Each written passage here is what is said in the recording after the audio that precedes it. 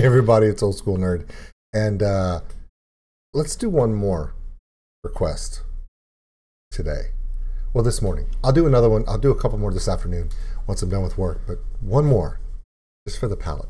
We've just done two amazing videos, one with Unleash the Archers, another one with a band with a similar style to Unleash the Archers, who threw Britney over the top of it because they said, hey, we're going to do double Rob Halford in this power metal bitch.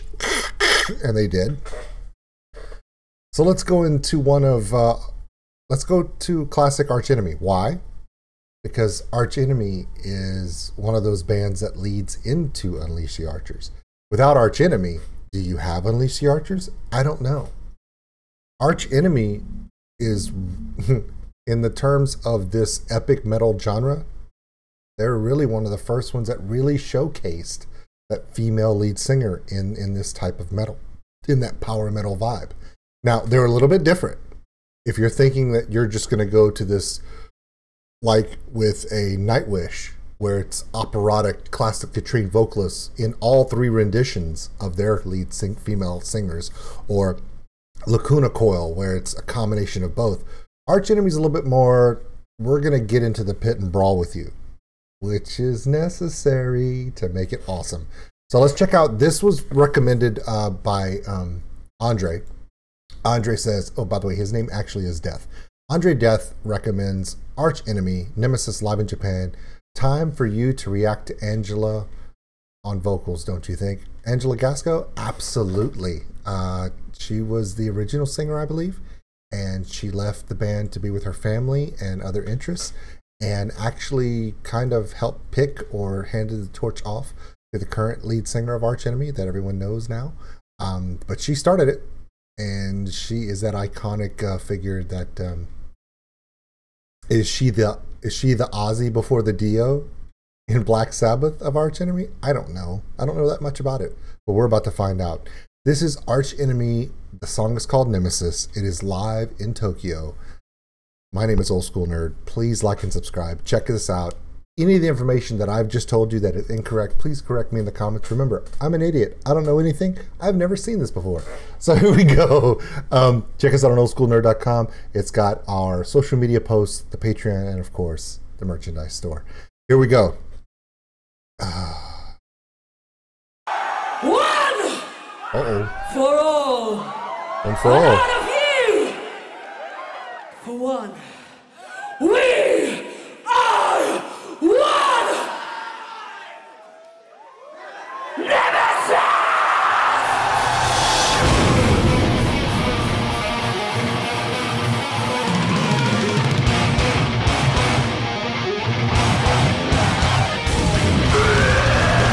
Okay. Obviously, you know that I start, when something shocks the crap out of me, I'll stop the video in the first 10 seconds.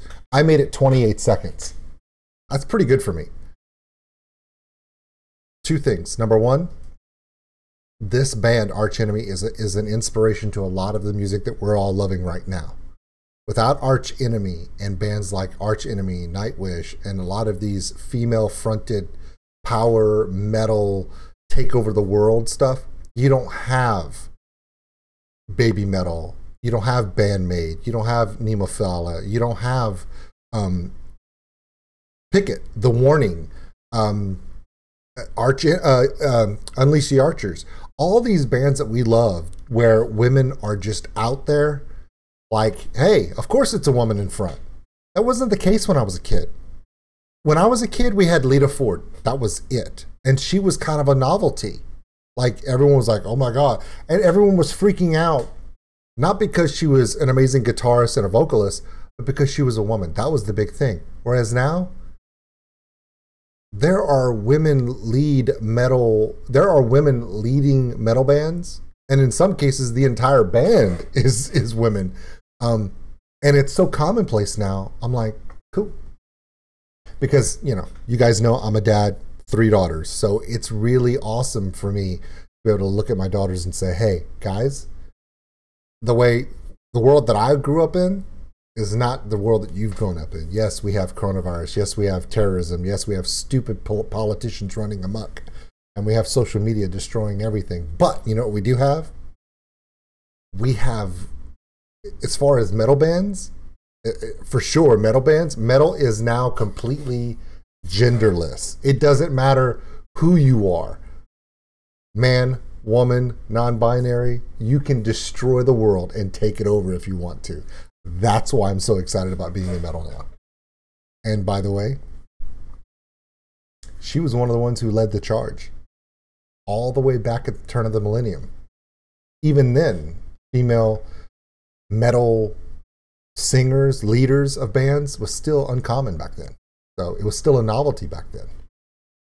Isn't it awesome that it's now as commonplace as anything else? I think it's pretty freaking awesome.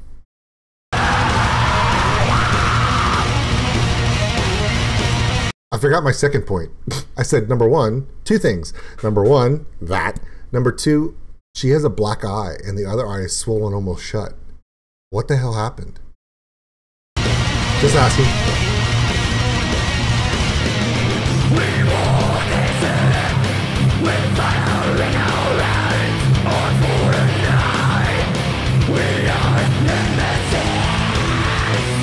We are without content. And before somebody says, oh, that's makeup. Makeup doesn't do swelling like that.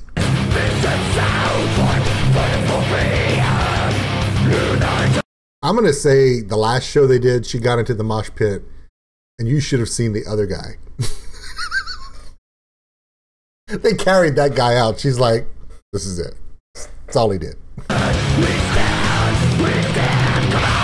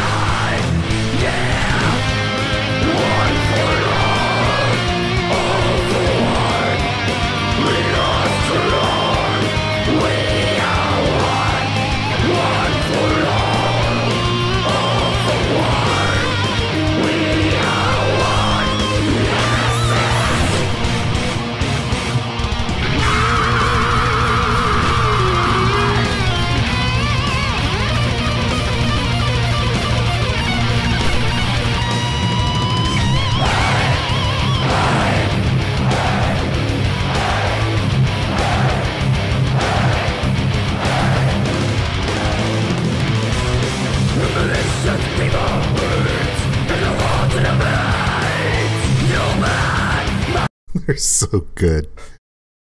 Is it weird that I like old Arch Enemy more than I like the new Arch Enemy? Is that weird? I find that some of the stuff I've seen from the new Arch Enemy is more epic in storytelling, which is good. Don't get me wrong. I love that stuff. Have you seen my channel? It's filled with Nightwish, Amareth, Sabaton, Unleash the Archers. I mean, it's kind of a thing for me. But there's just something about this classic Arch Enemy where not only does she look like she just got out of the mosh pit, but we're pretty sure that at any moment she's going back in and she's kicking at least 15 people's asses. Again, I'm going to keep saying this in this video because it really hits me right here.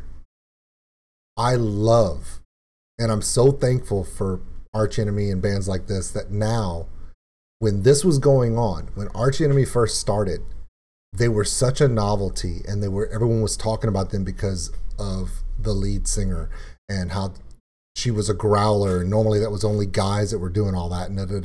And now it's so commonplace, it's not even important anymore. It doesn't matter because anyone can do it.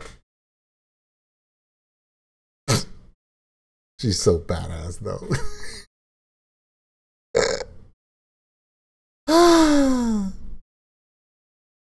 There's a list of people that I want my children to emulate. You know, okay, I want you to be smart like this woman. I want you to be strong like this woman. And I want my daughters, whenever someone picks on them or bullies them or gives them shit or tells them they can't, I want them to look at her and go, really? All right. There you go.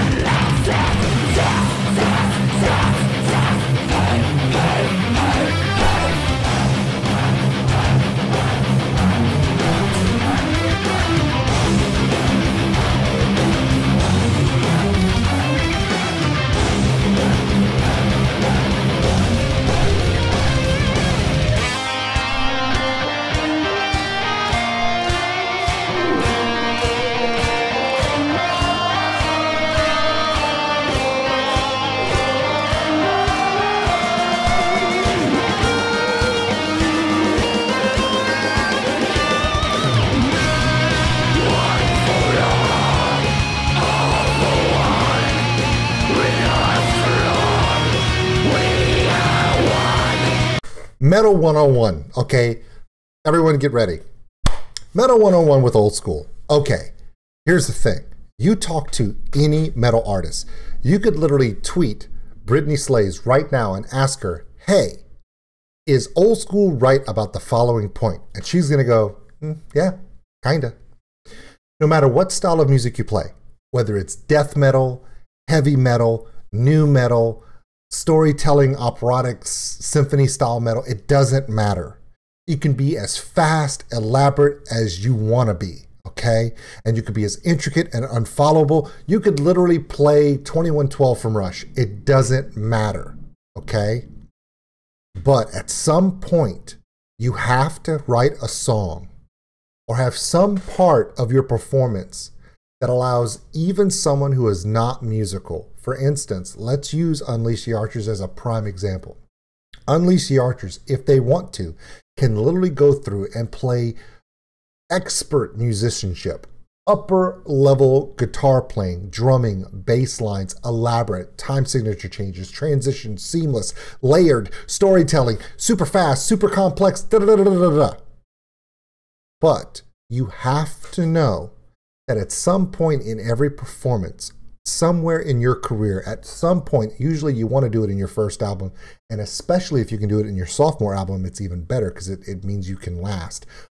You have to have a song that at some point allows you to has a part in it that is so basic. Usually it's a chant, it's a chorus, it's a breakdown of something that is not musically complex, something that is so simple that even the drunk guy 300 feet away in the back of the amphitheater or in the back of the music festival knows, can chant along, raise his hands, clap over. If you can get the overhead clap going with that, the devil horns, the chant to something simple, that's where you take the audience and pull them in and make them part of your band. That's what a lot of people want.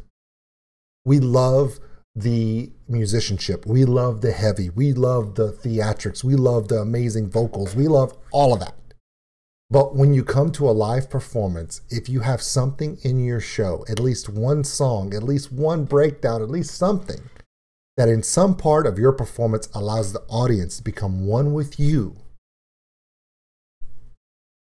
that's Metal 101. You have to have a moment where everyone can get into it. People want to know, hey, why is Metallica so big? Is it because they're pushed by radio? Is it because of the Black Album going commercial? Da-da-da-da-da-da-da. Wrong. You want to know why they're big? Because even when Cliff Burton was still alive, before the Black Album, they came out with a song called Master of Puppets that allowed the entire audience to sing Master, Master, singing it as James Hetfield is singing the bridge. That's what started it. To this day, Master of Puppets is still considered by most Metallica fans to be their favorite Metallica because it was before they went commercial, before they were on the radio, and it allowed them to be part of Metallica's performance. Arch Enemy's doing it right here with Nemesis. Try to find those songs that do that. Go to an Unleash the Archers concert and go watch Northwest Passage. Watch the people sing it with her. There's certain songs of every band that everyone can just get into. Nightwish does it too. Definitely Sabaton. Sabaton's writing about your hometown overcoming an evil invader everywhere they go. I mean, come on. So that's Metal 101 with Old School. The way you become huge as a metal band, yes, it's important. I mean, there's been millions of metal bands in just Finland alone. Sorry. There's hundreds of metal bands out there, and they're just trying to make it. They're just trying to make it. If you're trying to make it and you're struggling, I'm going to give you an example, and it's not even a metal band. There's a band called Welshly Arms. They're from Tennessee, Memphis, Tennessee, or Nashville, Tennessee. Okay, they're a blues rock band, kind of unknown. A lot of people don't know who they are. But all they did was write one song one song that had an iconic, simple drop into it. And now that song has been played in every Super Bowl, every All-Star game, every major sporting event, the Olympics, you name it. It's called Legendary because that's what the song is about. It's been played at WrestleMania. I mean, come on. It just takes one perfect song with something that is iconic that everyone can feel, even if they're not a musician. You can do that. That's all it takes. And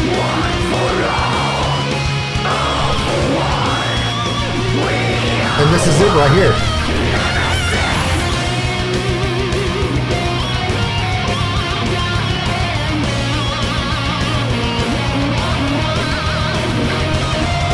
Soccer chant.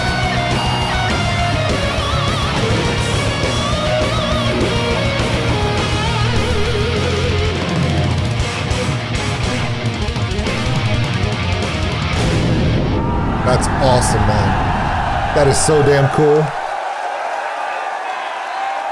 Now also, okay, another example of this, just so everyone can feel it. I just wanna share this. Go back and look at a video that I did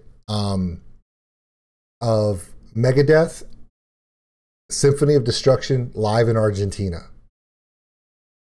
If you want to know about a song that connects, Megadeth has a lot of big songs in their career, but nothing that really made them as big as Metallica. They never caught up to that because they never really had a song that transitioned like Master of Puppets and things like that where everyone could really get into.